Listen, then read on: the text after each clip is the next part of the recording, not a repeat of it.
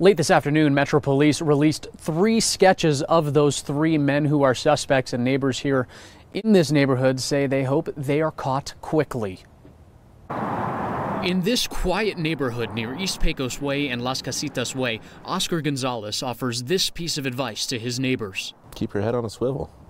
Keep a lookout. Take a good look at these 3 sketches. Do you recognize any of them? Metro Police say these men violently attacked a woman in the neighborhood on March 3rd. It scares me. Yeah, I get nervous. According to police, it happened around 9 o'clock at night. One of the men approached the victim after she parked her car. He asked her for money. She said no and walked away. The man then punched her in the back of the head. From there, police say the other 2 men came up to the woman. One of them began to cut her clothing and indicated he was going to sexually assault her. They robbed her and ran off.